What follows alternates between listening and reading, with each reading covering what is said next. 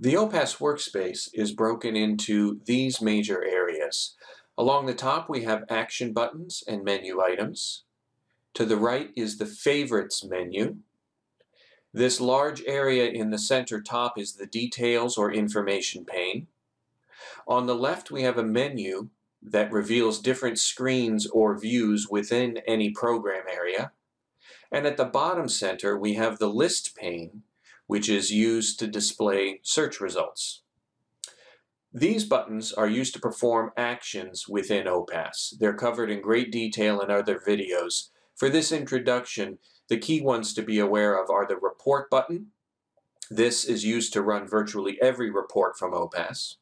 The function button. Functions are little data routines, very similar to macros.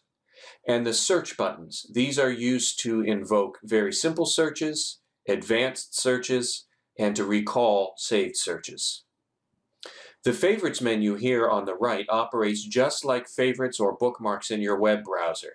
These are the OPAS program areas that you use the most, placed in any order you wish, and organized into folders.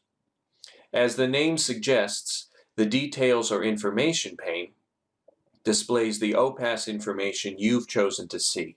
This is the primary area you will work with. It's where content is entered and search criteria are selected. This menu on the left represents individual screens or views within each program area.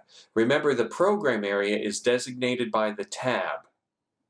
Most program areas in OPAS contain so much information that it won't fit into this top area all in one. So we break it out into different screens, each with its own theme. Clicking any of these changes the information in the main pane to be that of the menu item you selected.